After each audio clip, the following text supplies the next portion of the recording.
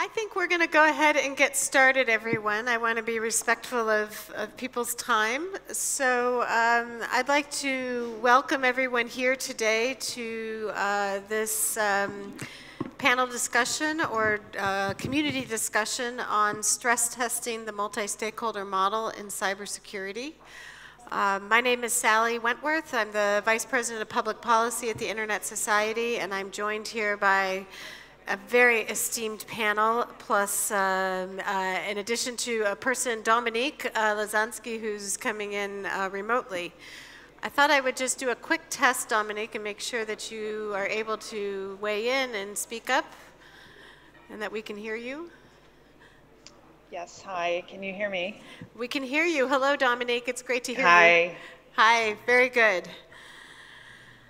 So we have this is always the most difficult session right after lunch, so we're going to try to keep everyone engaged and interested.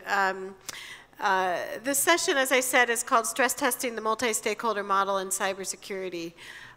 Yesterday there was a plenary session on multi-stakeholder governance in cyberspace. Yeah. Hello? Hello? We have multiple people. I guess I should use this opportunity to pause for a moment and make sure everybody knows. Yeah, you are Sarah for this panel. It's always wanted to be chaired. I think we're going to go ahead and get started, everyone. I want to be respectful. You're playing this back. People's time. So I'd like to welcome everyone here today. I do like the sound of my voice. It's good. That's right, don't comment. Before I get going into the panel description, I do want to introduce my co-moderator here. Tatiana, do you want to say hello? Hello, everyone. Do you want to say more about yourself? Yes, thank you, Sally. I'm Tatiana Tropina. I'm from Max Planck Institute, Germany. Very nice. And Tatiana is going to help me make sure that this is as interactive a session as possible. So we really do hope that we get a conversation going here and that we come out with a very kind of pragmatic view of this issue of the multi-stakeholder model and cybersecurity. So the way that we'll structure this session is we'll have a bit of a dialogue with the panelists here and Dominique online, and then we really want to turn it over to the room and have a conversation that can probably go in any number of directions. So as I mentioned yesterday, there was a session on cybersecurity, and it was quite interesting. I was on the session with Tatiana. We're like the dynamic duo this week. There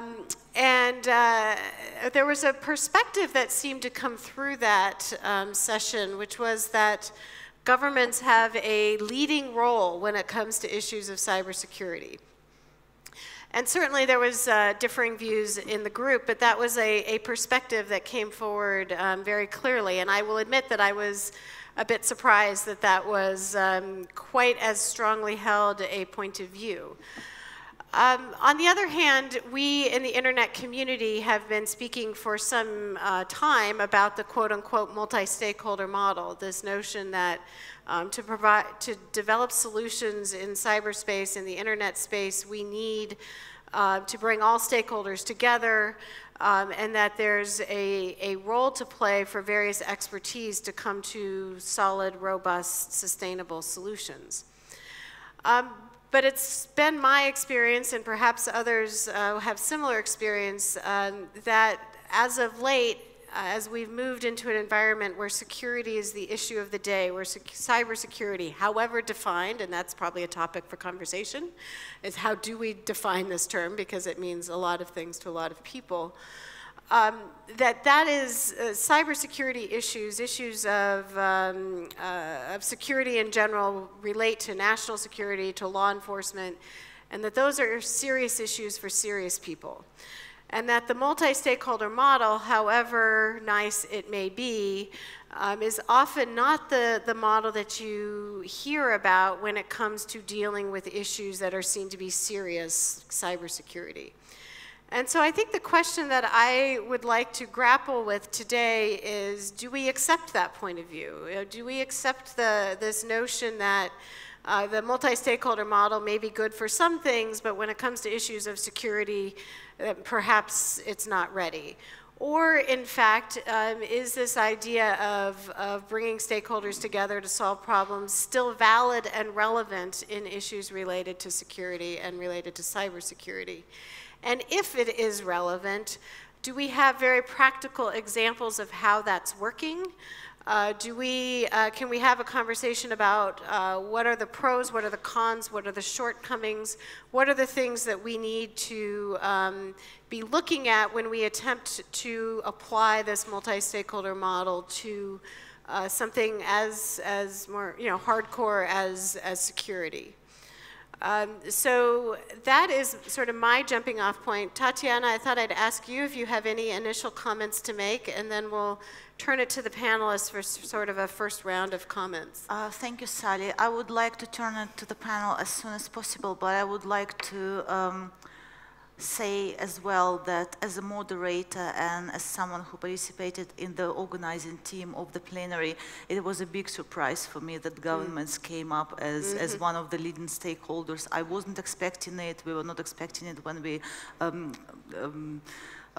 put up the poll, this scaling exercise. So I would really like to give it to the panel now and express your views. Thank you.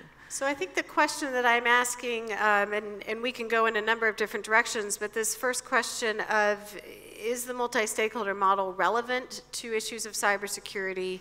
And then the follow-on question I would ask is, if so, where do we see it being applied today? Can we look at some practical examples of where that's happening now? And John, I'm going to turn it over to you. If everybody could introduce themselves, that would be great. I'm John Crane, Senior Security Geek at ICANN. So if you look at organizations like ICANN, we're always talking about the multi-stakeholder model. Multi-stakeholder, when it's used in the sense of everybody can participate, works really well for things like policy development. Often in the security world, you're not talking about developing policies, you're often talking about being practitioners and actually doing something operational. So when it comes down to operational matters, what you want is the people that have the knowledge and the capability to actually make operational things take part. Now, that's not just governments, right? The internet is not run by governments. Much of the infrastructure is run by private industry. Much of the expertise is held outside governments. But governments, of course, have a very important role. One of the parts of government from a public safety perspective is, of course, law enforcement. Right. So, in a law enforcement matter, of course, they take the lead dealing with that, but often they need to bring in other stakeholders. In our world, if they're dealing with things like botnets that are going to affect the domain name system, they're going to need to bring in the experts on reverse engineering the botnets, but they're also going to need to bring in the people from the DNS industry that can actually affect the system. So in the policy realm, I think, and discussing what are the policies around cybersecurity, I think issues like human rights, et cetera, that's where and now that's affected, that's where you bring in the full multi-stakeholder model, if you like. But when you actually get down to practical elements of dealing with security issues, you have to narrow that down to the people that can actually have a practical influence. Patrick. Yeah, Patrick Feldström from NetNode, also sort of security person, mostly working with robustness and resilience. Also chair of the Security and Stability Advisory Committee of ICANN. Let me continue on what John said and express it slightly differently. It's hard to disagree with what you're saying. I'm not. If we think about how internet is constituted, it is compared to in the old world where we had sort of the telco and the monopoly, and we had a wire from there, and we had a phone that we got from them, and we could use the services they provided for us. They even gave us electricity that the phone was using. That world is gone. So nowadays on the internet, you have multiple entities where each one is bringing something together. So we have multiple parties, some bring fiber, some bring sort of as ISPs, some give services to others. The way the internet works is that each one of those have to take a responsibility for the functionality of whatever they bring to the table. And that's how internet works. And that is a different way of explaining, from my perspective, what John just said, is that whoever runs their, or whoever brings something that builds the internet must ensure that that works. So that has to do with the responsibility, and that is absolutely not multi-stakeholder. It is up to whoever runs it to make sure that it continues to run. And so governments do certain things and private sector do other things.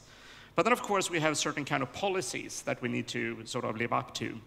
And those exist specifically in two forms from my perspective. One has to do with more contractual perspective, contracts between in the market economy and also norms that we are playing along in the society.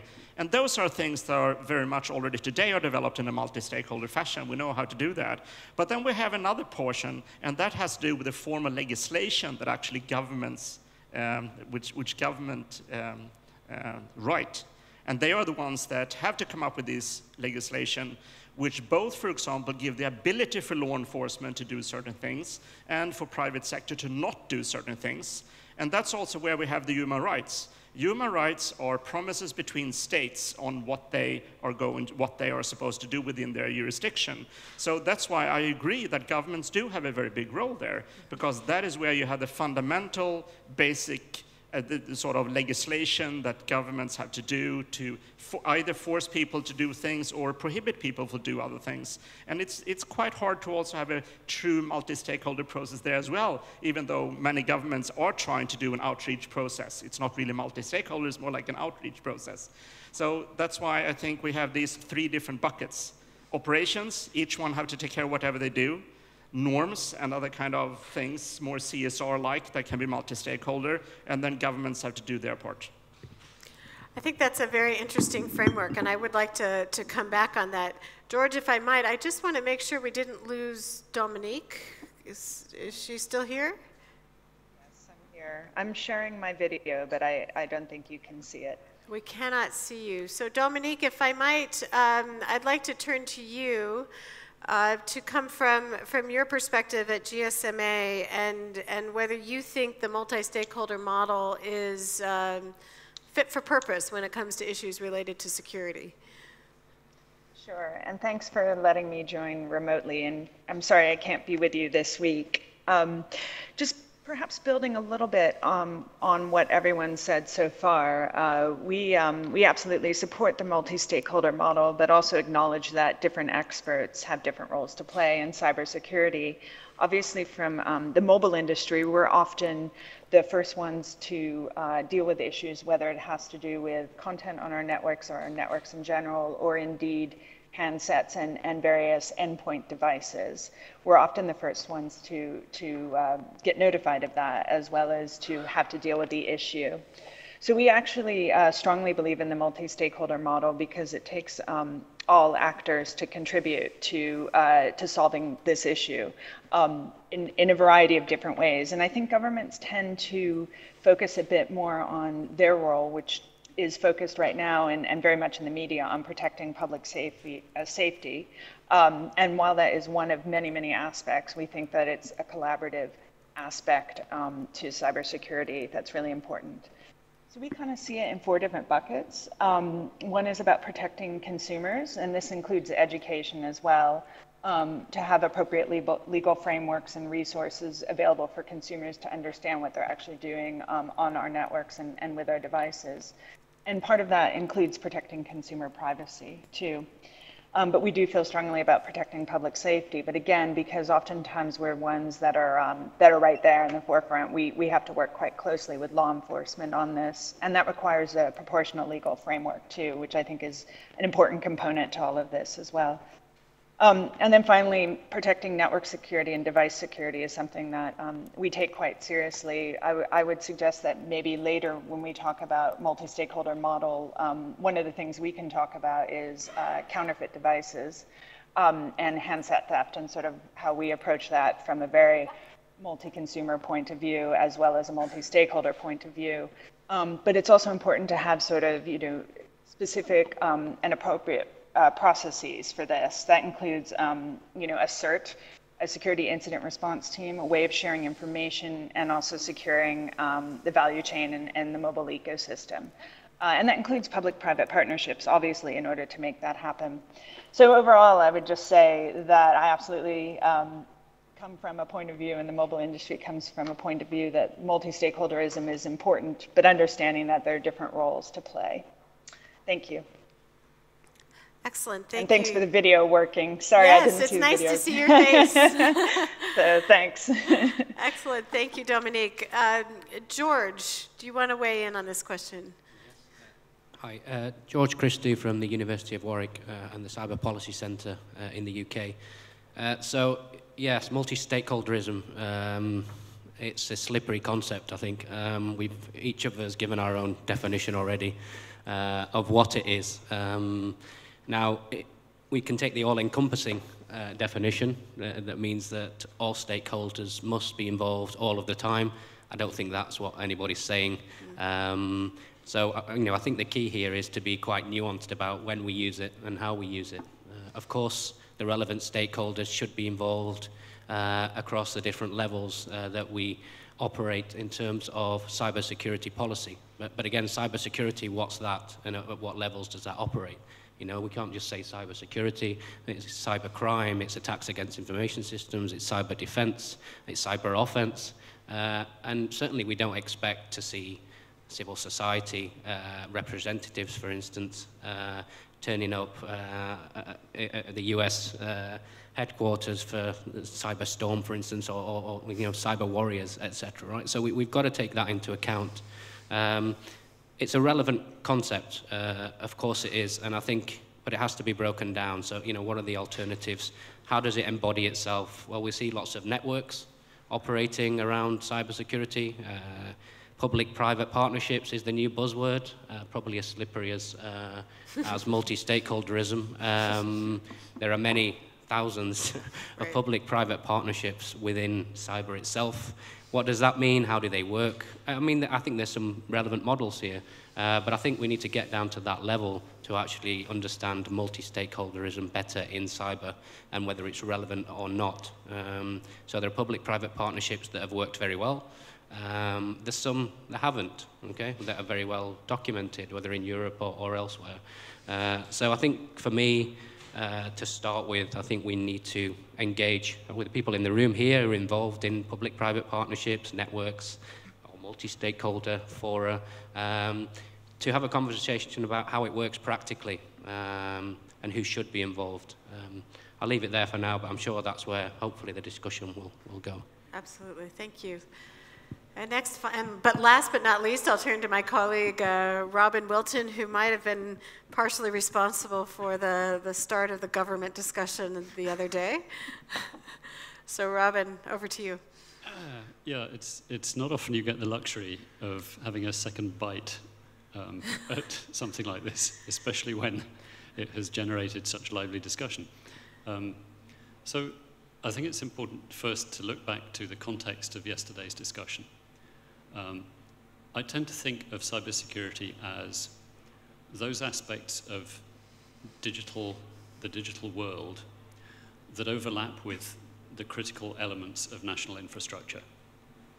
Now, that's a narrower definition than most people use, but I think what it does is it clarifies part of the role of government. And my opening comment yesterday was that I think that governments have a responsibility for citizen safety, and as Dominique said, public safety is one of the buckets here. But governments also have a role in keeping the critical national infrastructure available and resilient. At least that's a responsibility that they might pass to others. So they might not be the operational owners of that, but if the critical national infrastructure fails, who else's responsibility is that in a nation state? So let's make it a bit less abstract. Think of the Mirai botnet. That almost took a country offline. So one view of cybersecurity is that that government had a responsibility to ensure the resilience of its national infrastructure, and that national infrastructure came under threat. Okay. But is it up to the government to ensure that bots can't be created? Probably not. That's someone else's responsibility. It might be the responsibility of the product designers to ensure that your connected toaster can't be subverted and turned into a bot. And then you come to the incentives on those commercial providers. And as someone else remarked yesterday, if you're developing a toaster, you have to pay for the development of that toaster and recoup your costs by selling it, but you don't suffer the financial damage when your toaster, as part of a botnet, attacks some other country's infrastructure. So there's no financial incentive for you to be worried about someone else's national infrastructure. So there's a misalignment of incentives there, which I think the multi-stakeholder approach has a role in correcting. Well, Robin, I think you've done it again. I can see Patrick is he's already squeezing his face steam. here. So, yeah. Patrick, I'm going to let you weigh in. Let's make this interesting. Yeah, there were a couple of things you had said there, which I think is interesting. You said, for example, taking a country offline. I don't know what that means. That's the first thing. And you also said governments are responsible to ensure that critical infrastructure, something I don't remember exact wording we're using. Stays online, I think. Stays online or whatever it is. It's like, here in Estonia, they have made a decision on what is critical. We have not in Sweden. So we don't even know what critical infrastructure is, so I don't understand that part of your statement either. One of the reasons why Estonia have been able to survive is because they have made a decision, they have made an agreement, probably in some kind of process which might look like multi-stakeholder, what is important. Given that everyone knows what is important, it has been easier in Estonia than, for example, in Sweden, for each individual player to make the correct decisions so that things work. Right. But the actual operations, to go back to what John said, you said originally, the actual actions later on is something that each individual player is doing. And that is not a multi-stakeholder process either. So yes, so I think, so it's not the case that I disagree with you, but I hear some of the terms that you are using are also things that are discussed. Exactly like you were saying regarding multi-stakeholder, we don't really know, and which you also said, are we really talking about multi-stakeholder, or are we talking about private-public partnerships, or triple helixes, or like whatever? Okay. It's good to know that national approaches differ. And to be honest, I didn't know that Sweden had that approach of simply not defining what CNI is. So for example, in the UK, I know that there is a government forum in which participants from the energy industry, telco, transport, pharmaceuticals, drainage, are invited to contribute to the discussion about how to keep the national infrastructure resilient and operational. I was not aware that that wasn't the case in other countries, and that's interesting to know. But if you do have that approach, so for example, the energy industry, it's a long time in the UK since that was a government-owned and run thing. It's privatized. But if the country's energy infrastructure ceases to function, it's the government who will tend to get it in the neck. And so they are a stakeholder. They have a stake in keeping that thing running. Go ahead, John, yeah. And another term, or another statement which was interesting, was that it's about national critical infrastructure. Mm-hmm. And that sort of gives the idea that infrastructure stays within national boundaries. And of course, as we all know, it doesn't. So, you know, when you talk about cybersecurity, you can't really bound it by the national infrastructure. It may be infrastructure of national importance, but it may also be corporate infrastructure. Some of the major pieces of infrastructure there are used by the economy, but they're not built in the sense of national infrastructure. And I think that's a good definition, but it's only one definition. But I think one of the interesting things you said, which does count across all of this, is about the imbalance of the economic incentives. I think in both cases that counts. But you know, a lot of places around the world a lot of governments and also non-governmental people haven't quite grasped the concept that the network doesn't follow those nice, pretty national boundaries that everybody likes. Right. Well, and it strikes me, and then I think we'll turn it over to the room here.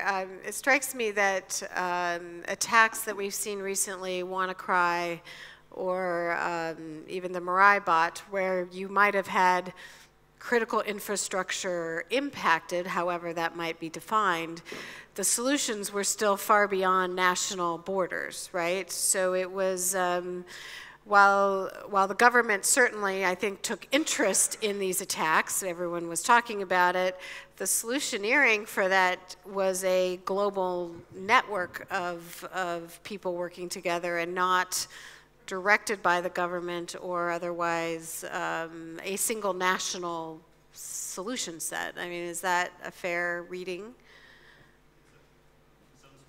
Can I pop in here? No, there is Dominique. Oh, Dominique, come on in. Yeah. Sorry. Yeah. It's really weird to see me on the large screen.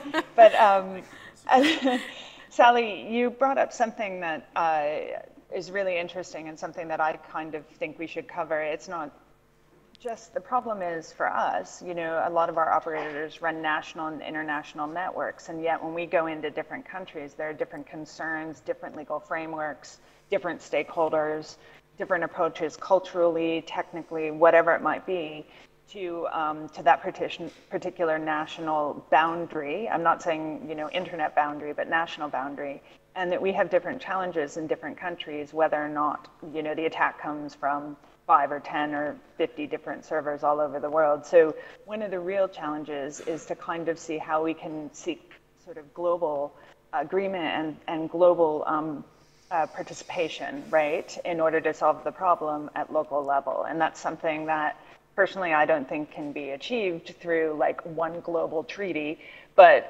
needs to be taken into consideration when you go into a country. And perhaps we can talk about that a little bit more when we talk about sort of case studies a little bit later.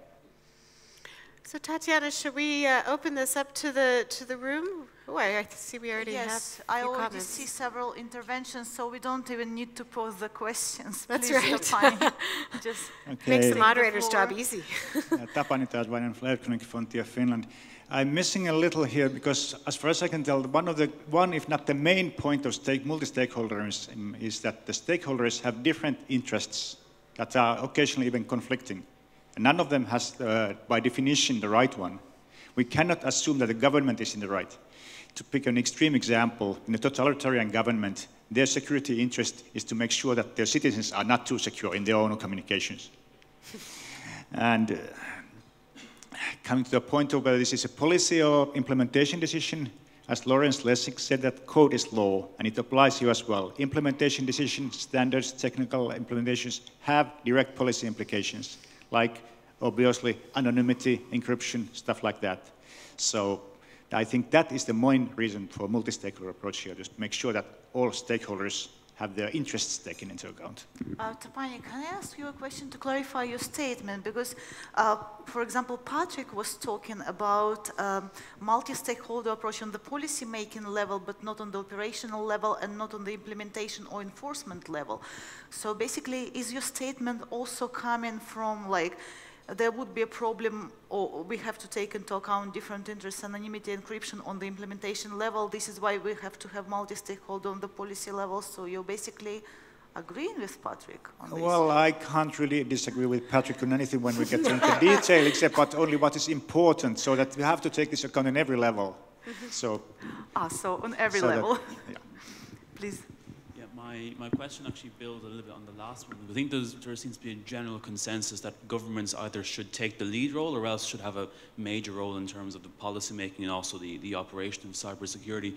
But if you look, say, at recent case studies in the US and UK and probably in other European countries of governments stockpiling and deploying zero-day attacks in order to access data held on terminal devices, do you think that those kind of actions undermine the argument that governments ought to be the solely lead responsible, and whether that undermines the possibility of having a true multi-stakeholder approach in cybersecurity? I will bounce this question back to Robin. Robin, do you have anything to comment? Because I believe that Tapani had more or less the same point in the beginning of his statement. Thanks for that. Where did I sign up for this role? It's a very good question, and I think what you've described there, where you have governments who are stockpiling things that potentially add to the vulnerability of citizens and their devices and systems. I think that's a macrocosm of a tension that we saw after the Snowden revelations, where a single government agency was responsible both for advising the government and citizens about how to secure their systems, but also for developing the techniques to crack those systems and exploit the resulting intelligence. And that's a tension which arises out of functions of government. Most governments, I suspect, see it as part of their responsibility to ensure that they can collect intelligence. So how do you compartmentalize those in a way that reduces that tension? And I don't think there's an easy technical answer. So a couple thoughts that I think Patrick wanted to weigh in, and George perhaps as well. One of the readings before this session was this notion of the Internet Society and others have worked on together on this notion of collaborative security, this idea of how you approach the development of security all the way up and down these layers that I think Patrick was talking about, whether it's operational all the way up to the laws and the legislation and the norms. But to this question on stockpiling, I think one of the key principles of that collaborative security framework is that we approach security from the perspective of fostering confidence and protecting opportunities. That we, the fundamental properties and values of the internet should be the core guide for our approach to security. So I think and then the final one is that while you may act, or not the final, but one of them is though you may act locally, your actions in a networked environment have global repercussions. And I think this is what we're seeing when we talk about stockpiling and this notion of vulnerability, hoarding, and all of the rest, is that it has implications on the globe and on these global networks. We are part of a system. And so I think as we encourage whoever's taking these actions at whatever level, whether it's operational or whether it's at the level of norms, to operate from a certain set of approaches and for that to guide the approach to security, not this notion of locking things down or hoarding or protecting. So just a potential response to that. Patrick and then George. So it sounded maybe like if I am sort of against multi-stakeholder process and stuff. I'm definitely not. And people that know me know that I'm actually like it a lot. So anyway, so just because I talked about these buckets, like the governments that implement whatever kind of legislation is needed, and also sort of is needed for multiple definitions of need, and down to pure operation that individuals or individual organizations are doing, everything can, of course, be run by the evolution of norms and policies sort of in the center bucket. And if that is done, my view is that if that is done in a proper way, then you will sort of taint the other processes. For example, if it is the case that people have certain interests for certain products, then of course the market will develop those kind of products, they will be deployed, because otherwise they will not be able to sell anything. So a good multi-stakeholder process turns into a certain flavor of market economy later on, even though the actual market itself, when operating, is not a multi-stakeholder one. So the multi-stakeholder process can influence the other ones. So it goes back to the question of what do we mean by multi-stakeholder, where we have different definitions. George. Yeah, just to clarify as well, I mean, yes, I'm very much for multi-stakeholderism. I just wish people would discuss it in context and give specifics in terms of where it's useful, in a sense. I think it is. We need accountability. We need transparency. Certainly, civil society has always got a role there in whatever the government is doing. I think that's a salient point, probably a slightly separate issue. My question is, in terms of the multi-stakeholder model, where is the space within which that can happen? Where can it happen systematically? And there, when we come to cybersecurity, we see many spaces where civil society can interact, right? So from standards agencies, technical standards agencies that claim to be multi-stakeholder, certainly there's civil society representation in there, but we need to look closer at representation and then the power of civil society to be able to achieve their aims, right, within those. So when we talk about multi-stakeholder, we need to be clear about what are the roles of the stakeholders within the fora that we're looking at. And I think we really need to get down to some specifics, examples of where that's happening, where it's happening well or where it's not happening so well. What are the lessons that we've learned so far? I'm sure people in this room are engaged in those very processes. And we've got people here from ICANN in Sweden here at the national level, Robin as well. As an academic, I have a broad overview of these things. I can talk about various European-based institutions, but cybersecurity is global, as we hear yes. every day and should hear every day. So I think for me, of course, I support multi-stakeholderism. I think the IGF works very well. It's got a specific function for me. Okay, but yeah, it'd be nice to expand that discussion to the audience as well. And that's where I think I would like to take the discussion, but I think we have a few more comments, a remote comment. Yes, I think we do have a couple of remote comments. The first comment was probably, now I think we are making it too late. It referred to the first part of our discussion and said why we are talking so much about the governments. And I believe that we have an answer to this, and I might grab this opportunity to answer, because we talked a lot about this surprisingly yesterday at the cybersecurity plenary, and the results of these discussions were surprising as well, because many people were supporting the leading role of the governments. And we have a question from a remote participant. Farzan Ebadi is asking, what is multi-stakeholderism? Issue governance should be in place. Being religiously multi-stakeholder does nothing. Right now, before we move to the back to our panelists, are there any questions or comments from the floor?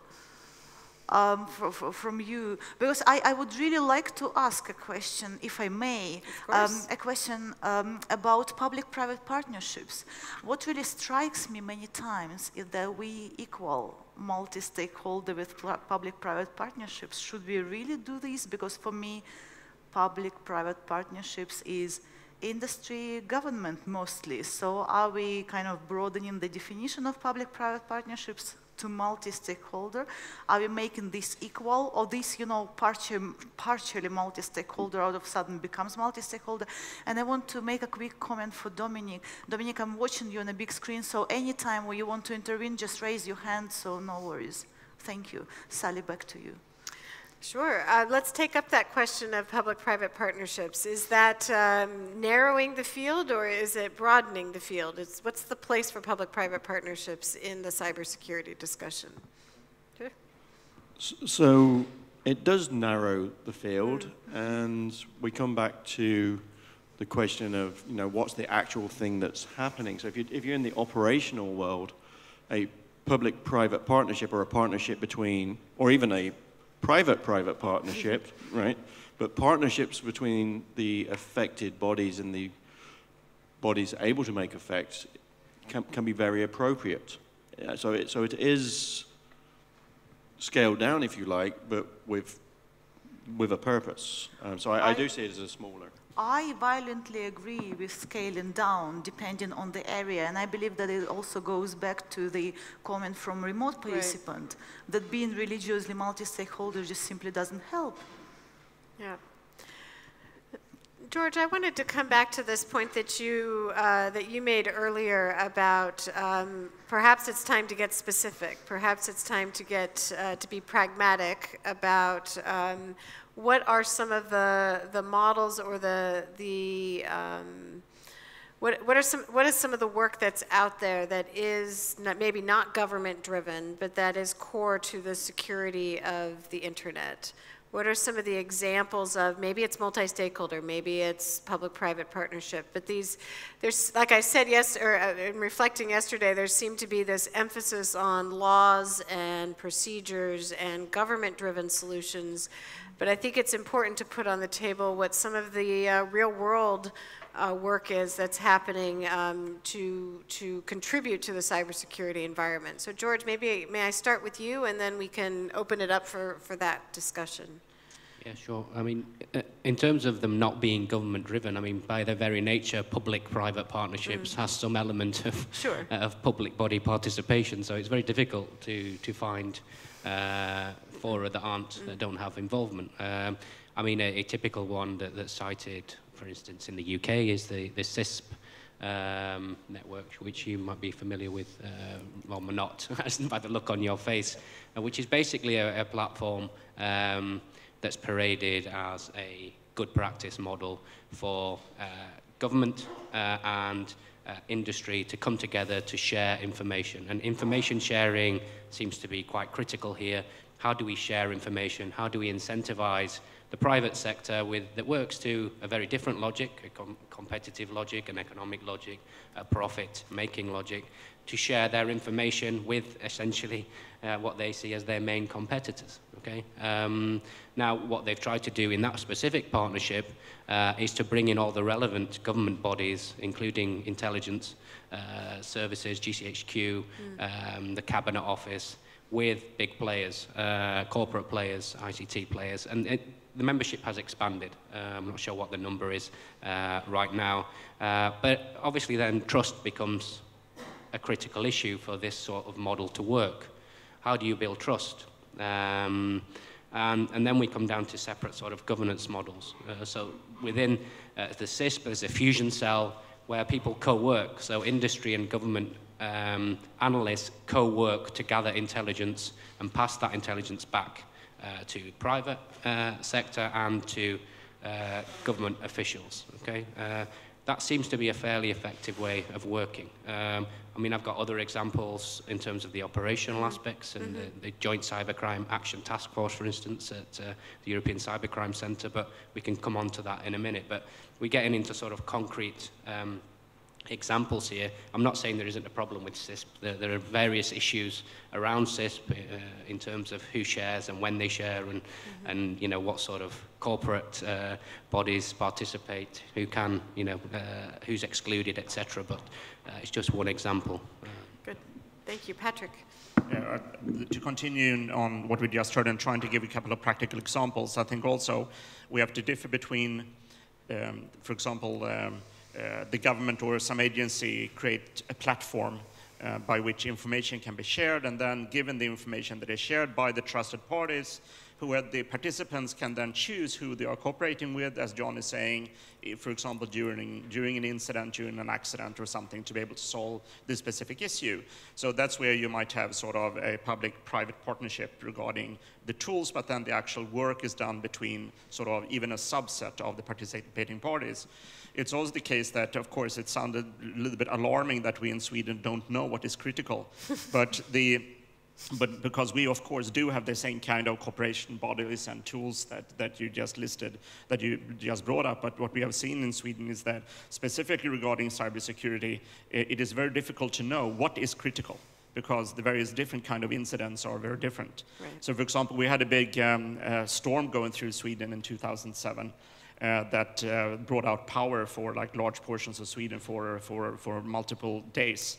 And what we saw that the ones that needed communication, the ones that we gave special radios and national roamings with SIM cards, anyone can guess who they were that actually got those special radios? Those were the drivers of the trucks with diesel. They were the most critical sort of people in Sweden during those weeks. And the only person that unfortunately died of the storm were the electricians that tried to restore electricity because they could not communicate. So after that, we do have a system where the electricity and the telco sectors can share information also cross sectors, so they know and cooperate when restoring electricity or cell phone network. Another example, so that is one kind of collaboration. The other thing that is, when I say we don't know in Sweden what is critical, is, for example, we had a terrorist attack, like it seems to be popular to have that. We also had one in Sweden some weeks ago. So what we saw then was that the telecom phone system collapsed. And we have this discussion in Sweden whether it's more important that people can communicate with each other which is more like an I am alive system like they have in Japan. That's where they've decided it's more important that people can talk to each other. And by the way, that was the view that Estonia had, at least during the attacks in 2007 that I was helping with.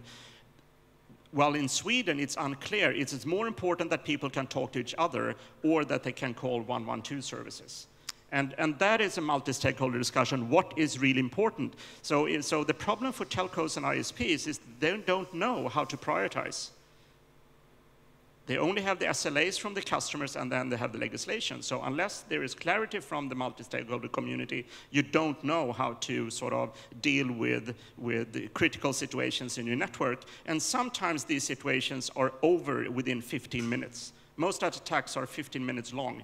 You don't have time anymore to communicate with each other and coordinate during an attack. That is something that must be done beforehand. So this is where what I think you're saying is the multi-stakeholder model sets the environment by which the operators, the implementers can make the decisions in the moment. Because as we know, security is not something where you can sit around and have a coffee and decide whether or not, you know, the principles apply. You have to be able to work within those principles because there's good consensus on what those are. Tatiana. I see a couple of registration from the audience, but I want to read first. Let's just collect them. I want to read a question from one of the remote participants. Farzan Ebadi is asking, saying, I have a question to Mr. Crane from ICANN. Does he ensure ICANN's cybersecurity based on multi-stakeholder model? Do stakeholders make policies and he enforces them? John, I'm sure you'll be happy to answer this question in a moment, but let us collect more intervention and then we will come back to you all. Yeah, thank you. I actually already discussed a little bit with Patrick yesterday about this. My question is about restrictions on movement of data cross-border. Some governments are claiming that by restricting data from moving cross-border, data is safer. And this is something that has been implemented, for example, for healthcare data in the UK. For example, companies are invited to process data within the UK, healthcare data. In other countries, financial data. Some other European countries have it for public data. And I've spoken with people specialized in this issue. Some people tell me that doesn't have any impact on security at all, just makes things more expensive. Some other people tell me, actually, maybe if data is kept within a hospital, maybe it is safer. Other people tell me, actually, it's less safe because it's more easily hackable if it's centralized rather than being decentralized. So what's your opinion on that? Thank you very much. Are there other questions, other statements, other intervention before we move to? So I think I heard two questions then, right? The first question to John on, do you ensure that ICANN security is based on the multi-stakeholder model? Do they develop policies and you implement them? So let's be clear here. There are different ways of people looking at ICANN. So I work for something called the ICANN organization, and we have our own security issues because we run networks, etc., right? The same thing that every corporation has. So, but then we also have the ecosystem, which ICANN enables the multi-stakeholder model to develop the policies for, and some of those actually have an influence on security issues. What do the policies around TLDs look like, etc.? Those are multi-stakeholder process development things, and then there's the implementation of those that then may be put through SLAs, etc. But the actual policy behind those, that is a multi-stakeholder model with input from governments. When it comes to the cybersecurity issues, such as for example, how the DNS abuse is handled, etc., we have a public safety working group inside the government advisory committee, but then we also have many other groups that look at these kind of issues. And whenever there's a policy developed within ICANN, it goes to public comment. So literally anybody can get involved in those discussions. So when you're talking about the ecosystem where ICANN has a role in policy development, absolutely that is multi-stakeholder. John, can I ask you a question? The fact that public safety working group at ICANN is inside governmental advisory committee, does it say something about the roles of the government? I think it possibly does. So that group, it's not the only group that talks to security issues. For example, we have a gentleman here who chairs a committee. I was going to say, I wonder if he would weigh in. But it does say something about how government sees their role and the fact that they have formed a group, right? We didn't form the group. They have formed a group that deals with public safety concerns, and that they consider, oddly or not, that law enforcement is a government agency, right? It's a government service. So yeah, it says something about how they see that they've taken the time to set up a working group to deal with public safety issues. Patrick, and then I'm going to turn to Dominique as well on this question of movement of data, but I'll let you kick it off. Yes, to address some of the things you were saying, I think it boils down to what you mean by security. Because I think a lot of the legislation and rules we have regarding privacy also have to do with the norms in the society and the fact that we have different norms.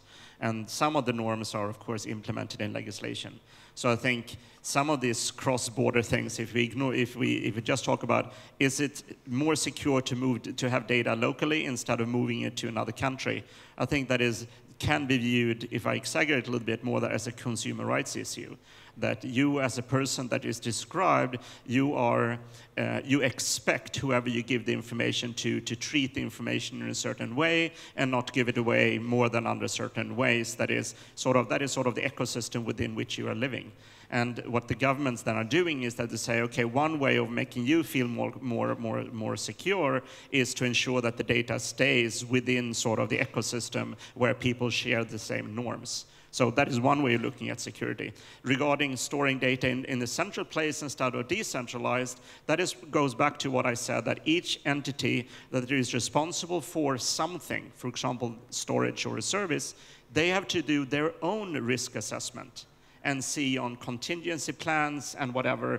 And normally on the internet, redundancy and robustness is the best thing. So replaceability, if you store it in one place, that's good, but you need to make sure that you can restore whatever you are doing given that storage is going away. So that's a risk. So it's not possible. So the important thing there, from my perspective, is that there is a risk assessment done based on whatever is provided, not what the result of the risk assessment is.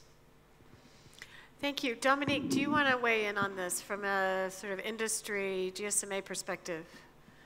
Yeah, sure. And mostly, I do want to say that it's my colleagues in privacy who are much more expert at this than I am.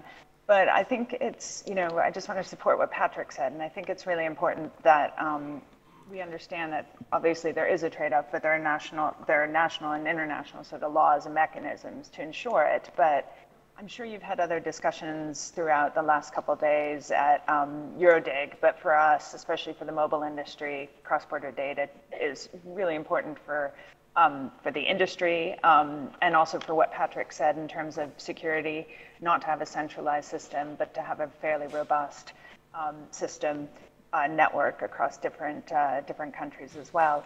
But obviously, we see a lot of economic benefits to this too, in terms of innovation and business development. But I would say sort of watch this area from the GSMA, and my colleagues probably will follow up a bit more because this is such a hot topic right now. I don't think it's going to go away anytime soon.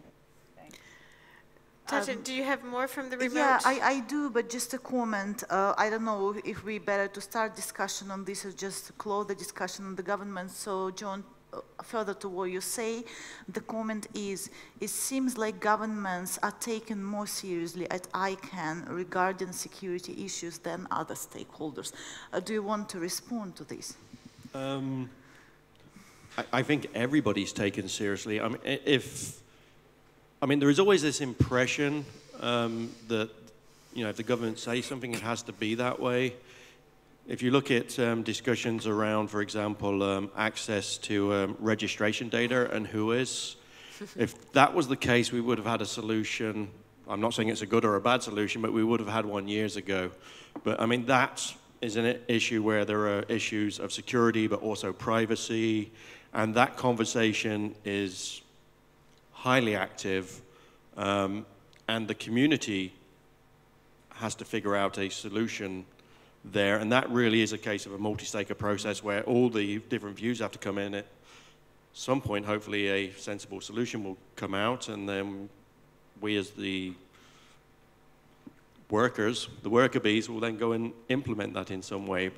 So I think the answer is that they are taken seriously, but so are all the other areas. And if you've ever been to an ICANN meeting and watched the communications between various parts of the Government Advisory Committee, and I know there's people from the PSWG here, and for example, the registries, the registrars, the at-large, which often talks about privacy issues, etc., and trademarks, people, everybody's there, and everybody gets to get their say. It's fascinating. So maybe we will see it soon as yet another multi-stakeholder example in the public safety or security.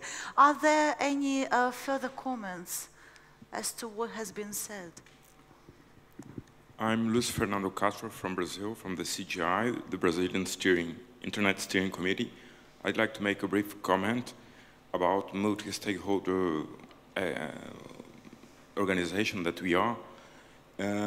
It's very important to have a multi-stakeholder organization because we are not only governmental organization, we have 9 members from government, 12 from civil society, academia, from the market, companies, users, and it's very good to have a place to discuss all these kind of problems, including cybersecurity, not in a only way, not with only one point of view.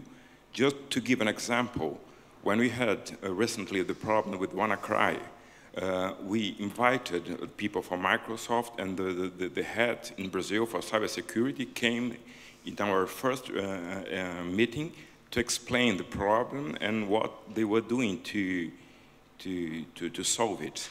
And we are very respected, and we were named by the government as a technical advisor for all the subjects related to internet and security. And just to reinforce the importance of the multi-stakeholder model, maybe most of you are following the instability, political instability in Brazil now. Maybe we change a president in the next period. But the CGI will remain the same because they are independent politically and financially. It's very important, what makes a good model. Go ahead, Patrick. Yeah. I think that's a very good model that people should have a look at, because sharing information in a way that you do it in Brazil in one way, in Sweden we do it slightly differently, and I think in each country and each group you should look at what is efficient in your context. Because the good thing with multi-stakeholder is also that whenever you have had the discussion or shared information, each party can go back and make a more informed decision of what is right, and instead of making a decision just within their own context. Because governments, of course, they want to make decisions that the people are happy with, otherwise they don't get re-elected. Private sector want to be able to develop and sell services that actually sell things on the market, etc. And civil society want also to, of course, know and we consumers want to buy good products. So each one of us make sort of decisions within each other context, but the multi-stakeholder information sharing can help each one of us groups, even though we are making the decision individually, that decision can be more informed by the multi-stakeholder sharing information, where you in Brazil do exactly the way you explain, and we do in other ways, and other people might do it in other ways. Thank you. Thank you, Patrick. I think we have one more intervention. Yes. Hi, Konstantinos Komaitis with the Internet Society. So I have been listening, and thanks for the discussion. This has been great, but I was a little bit surprised because I haven't heard any of you mentioning the big elephant in the room, which is encryption. And there is a lot of discussion about encryption, and I think that a lot of people would agree that perhaps it is the security issue. So a question to all of the panelists: do you think that the multi-stakeholder model can address the big challenge of encryption? Thank you very much. I think we have roughly like 20 minutes, right, for discussion that could have taken 2 days. Any more interventions let's for now. take that one, because I do think that could Yes. take some time. And I think it is an interesting one in light of, because I took notes, Patrick, in light of sort of the tiers that you talked about. There's this idea of the norms, the operational work. But in this instance on encryption, in many ways the technology is out of the bag, so to speak. It's running, it's being deployed. There are technical principles around end-to-end encryption. This is out in the marketplace, it's being used. And it feels like this is an instance where the norms or the legislation is now rushing to try to figure out how to keep up or how to work within this in terms of the questions we get from law enforcement and others. So what is how do we play this sort of model out in light of the encryption discussion? George, may I turn it to you, or does anybody want to bite on this? Maybe I don't have to put anyone on the spot. You can. Patrick's going to bite. I'll go ahead, George. I mean, is multi-stakeholderism a solution, a potential solution to encryption? Probably not a solution, but I mean, I think different perspectives on encryption need to be heard, obviously, right? Encryption for whom, I would ask, right? And in that context, I think you just touched upon, some of the conflicts around encryption. Inevitably, the broader debate is security versus rights and how we should do encryption, consumer trust. So in that sense, obviously, it's important that everybody's perspective is heard. Unfortunately, I think the broader security context means that some voices will be heard more than others in the current context. But it's precisely why multi-stakeholderism does become more important in terms of trying to achieve the right balance between the security and the rights of people online. So for me, it's important that we do get some perspective on this. It's clear that there are conflicting interests and that security logics can interfere quite often with the privacy and data protection logics. Is there a silver bullet or answer to this in terms of a particular forum that we can say will solve the issue?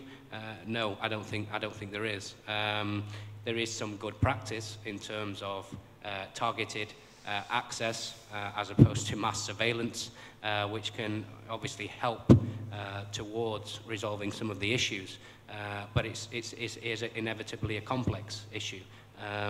There are issues around law enforcement and cyber criminal prosecution, data collection, etc., that have to be addressed. Similarly, obviously, there are issues of privacy and data protection that need to be upheld. So, yeah, I've probably created more questions than answers, but I think it is an important issue that stakeholders need to be engaged in. I think people are adding too many questions and too many issues under the umbrella of the word encryption. I don't see any problem with encryption whatsoever, and that's why I'm not talking about it. Instead, there are many other things to talk about. For example, what do you do if it is the case that someone is breaching the rules and the norms that are agreed upon in the society? For example, by not handing out data which you are supposed to hand out, data that you might have encrypted somewhere, and you have someone that in that case is not giving out that data. That to me is a question of following the rules and rule enforcement, which of course then if you don't follow the rules, okay, then it might end up being a question of encryption or de-encryption, but that is sort of just a corollary of the initial problem. Also, similarly regarding anonymity, like anonymous for whom, under what circumstances, within what context. So I think those are the issues that should be discussed, so I don't really see it so much as an encryption question. So both the ones that are in favor of encryption and the ability to encrypt data, and the ones that don't, I think both of them miss the target, and they should, just like broadband. For me, encryption and broadband are two words I don't want to hear in a discussion. I want people to repeat what you just said without using the word broadband, or repeat what you just said without using the word encryption, and then it might be a much more interesting discussion. Yeah, go ahead, Robin. This feels like a weird comment to make on a panel chaired by one of my colleagues from the Internet Society, in response to a question asked by one of my colleagues from the Internet Society. But the Internet Society's position on encryption is very clear. We think it should be the norm. We think that strong encryption should be put at the disposal of citizens. because trying not to do so creates all kinds of absurdities. And I won't repeat them here, but if you Google a recent article by Cory Doctorow on attempts to ban or weaken or curtail the use of encryption, you will find about 12 reasons why it's probably unworkable, and it certainly leads to some really absurd positions. For instance, how do you stop someone from downloading from another jurisdiction where it is legal a software package that allows them to perform strong encryption? That's just one example, and as I say, he's got about a dozen others, but I cannot see that attempt to curtail or ban encryption being fruitful in any way.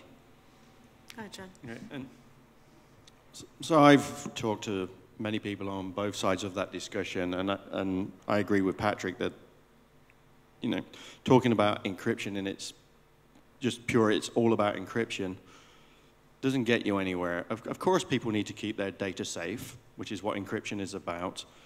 And there are some real discussions to be had about when appropriate authorities under what rules can get to that data. And when you talk to people and you do what Patrick says as well, you know, take encryption out of it, and you actually talk to people, for example, on the law enforcement side, they're actually very aware of the fact that if we didn't have encryption, we wouldn't have an internet, you know, we would have no e-commerce. So, you know, a lot of the time you will see these very polar discussions in the press, etc., and sometimes by politicians because they do the sound bites they're told to sound. But when you talk to people that are in the actual world of thinking about this, you'll find that it's much more nuanced. You know, it's not this, encryption's not the big bad bogeyman for law enforcement, and even access to data is not always the big bad bogeyman for people who are privacy advocates. It's controlled access, etc. Yes, of course. Yeah, thanks, John. I think that's a really good framing of it. And I have certainly heard law enforcement agencies, so I'm going to try and obey the Feldstrom rule and talk about this without mentioning the E word. I have heard law enforcement agencies frame the question like this: there should be no way by which data can be put beyond the reach of a duly served warrant. Okay, and I think that's probably a position that you've heard as well. My slight quibble with that, and it's not a black and white thing, but my slight quibble with that is, I think in many ways that imposes a higher obligation regarding digital data than it imposes on data that is put out of reach by other means. So for example, if I write down my own passwords in some code that is understandable to me, but not understandable to anyone else, there is no third party who can be compelled to reveal that data on my behalf. So as I say, I think that some of that discussion about law enforcement access imposes a higher burden on the user than for data secured by other means.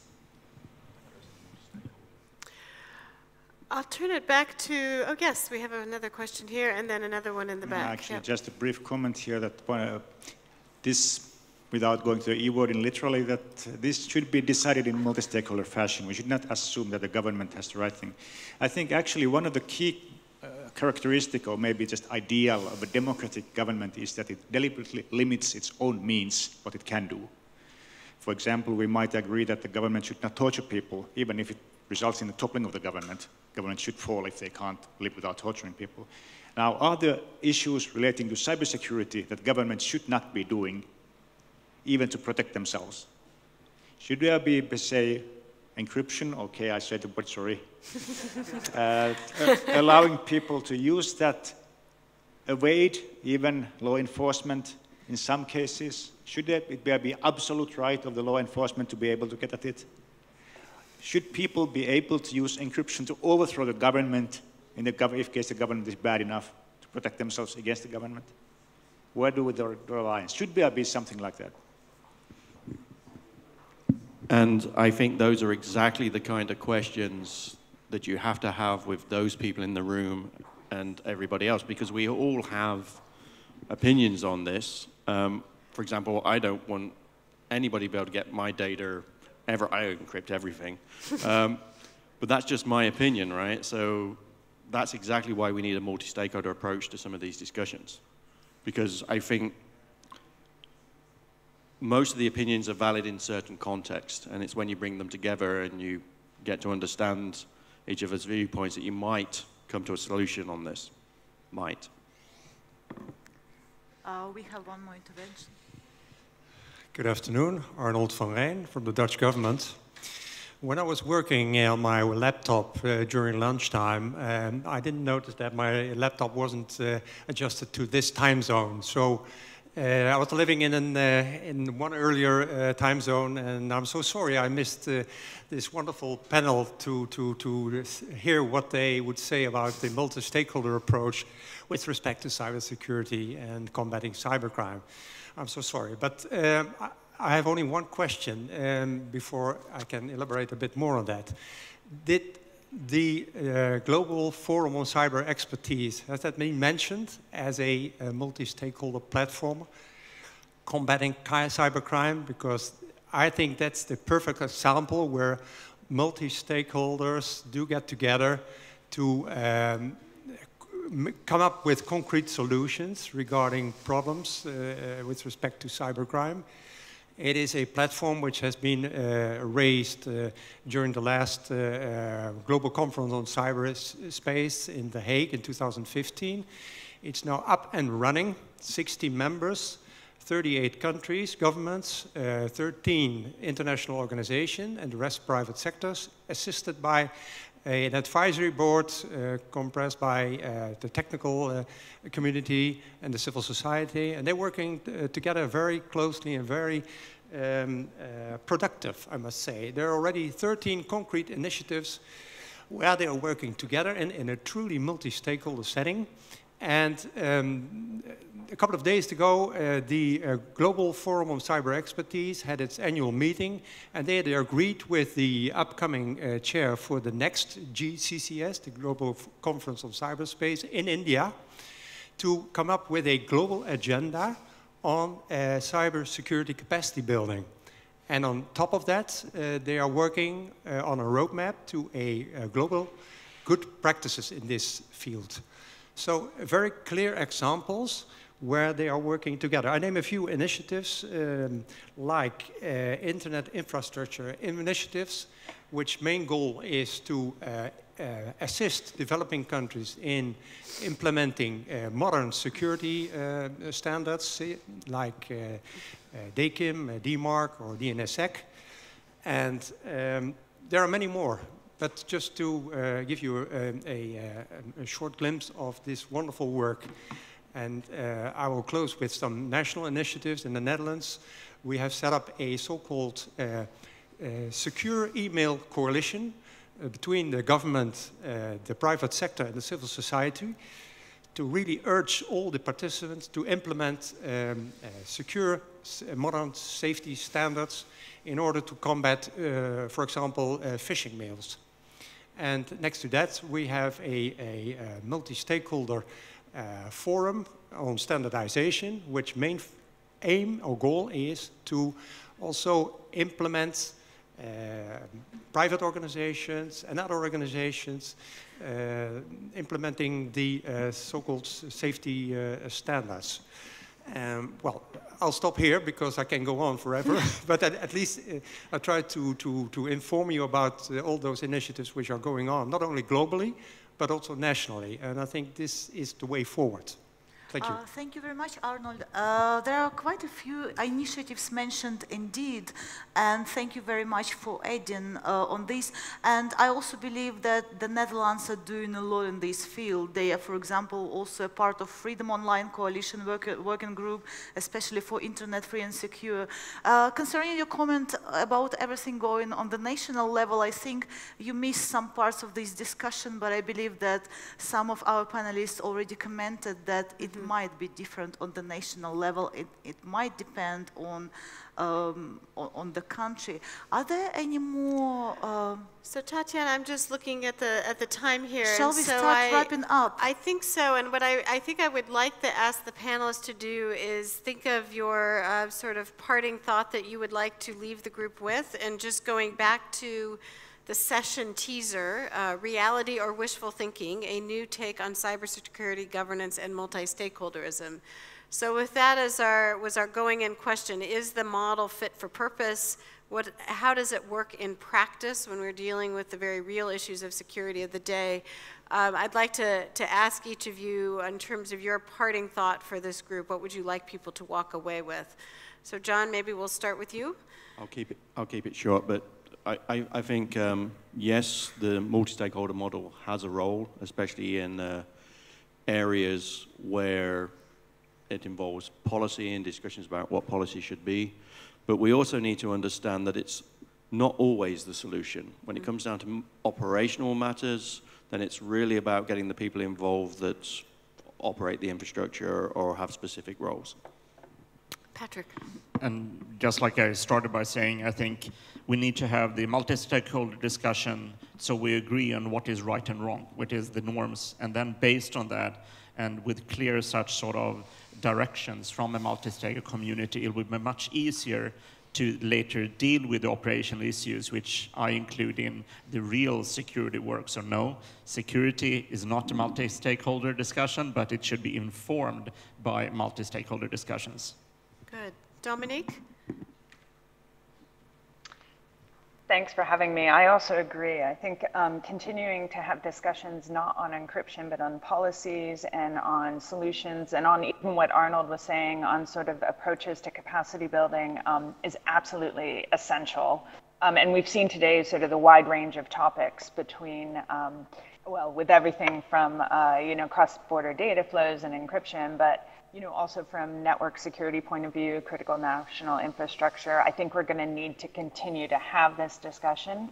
I also wanted to just say, to add on to what Arnold was saying, the next Global Cyberspace Conference is the 23rd and 24th of November in India, and I can guarantee that there'll be a lot of different stakeholders there specifically to discuss this issue. So thanks for having me from London. Wonderful. George? Yeah, so to go back to the beginning, I guess. I think multi-stakeholderism is obviously alive and it's needed, right? I mean, I think it offers those different perspectives are needed at the global level. And one thing we haven't really mentioned is the political significance of multi-stakeholderism around cybersecurity, because of the many states that actually don't believe in multi-stakeholderism, but do believe in bordering digital space. For that very reason, multi-stakeholderism is obviously working, and it'd be interesting to find out more about why such platforms, global platforms work, why they work at the European and national levels, and how they work very well. But I think also at a broader political level, I think multi-stakeholderism is critical going forward for cybersecurity and internet governance both. Robin.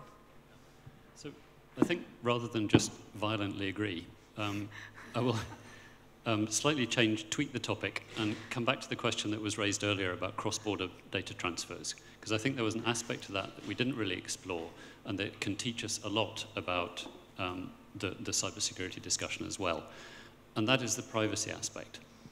So cross-border data transfers often crop up in the privacy debate. Privacy is a social construct, and as Patrick said, it reflects sets of social norms. And those norms change from one country to another. So what happens when data crosses from one set of norms to another is that you cross that boundary. And data may be used in ways that don't reflect the social expectations of the person it was about. Well, sometimes those privacy expectations are reflected in laws. Sometimes they aren't.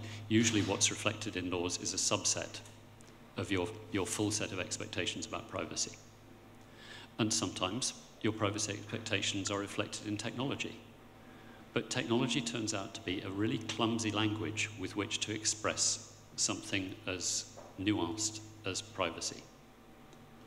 So that's a long way of saying this has to be a multi-stakeholder discussion, because you have to bridge the gap between different sets of social norms, different legal frameworks, and clumsy technical implementations, which mean that technology alone cannot fix either the security problem or the privacy problem. So there have to be policymakers. There have to be people in the discussion who can explore the economic dimension and the economic incentives. So I don't think there is any way to escape the multi-stakeholder model, and as you pointed out in your first comment, because there are inherent conflicts between the incentives of the different parties involved. Well, good. I, for one, am relieved because I was nervous coming out of the session the other day that governments were going to do security alone, and so I think we've reopened the box and let more people in. But I actually really appreciate the nuance, which I think is sometimes lost in these discussions about the layers and the roles and the responsibilities that people have depending on their where they sit in the ecospace and their responsibilities to the infrastructure. So I think this was very fruitful. I think my job is to turn it over to Jaren. Quickly, she's the reporter for this session, and she's going to walk us through the summary bullets that will then be passed on to the Secretariat. Yes, that was a very difficult task, I should confess. But so, a good multi-stakeholder process is essential, so we need to have a consensus with the audience as well. So if you disagree, please just let us know. Considering how the internet was constituted and works, each party needs to take responsibility to ensure some resilience. Solutions to cybersecurity problems are beyond national borders. We need to bridge that divide. And acting locally might result in global implications. That's why a collaborative approach is important.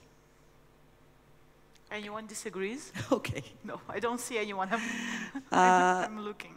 We have different interests and different economic incentives between the stakeholders.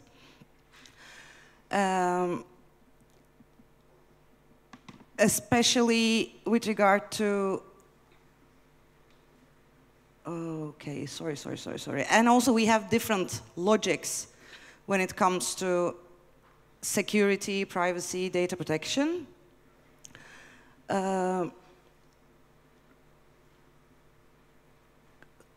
Having a multi-stakeholder approach is critical, particularly for information sharing, which is an essential element for the industry to share information with their competitors, and in order to provide some sort of accountability and transparency. And in that case, the role of civil society is also crucial.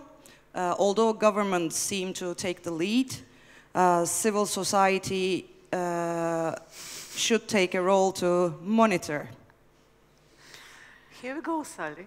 Governments are going to take I'm not sure we came out with a consensus that governments are always taking the lead. No, they seem to take the lead. That's why I said they seem to take the lead. They might want to take the lead or strive to take the lead. Yeah. Patrick? Well, it goes back to how you define security. Given that countries, including inside the EU, the state is responsible for the protection of the country itself. They have the law enforcement, and they also have signed the human rights, where they promise to protect their citizens. So that is, from some definition of security, they by definition must take the lead.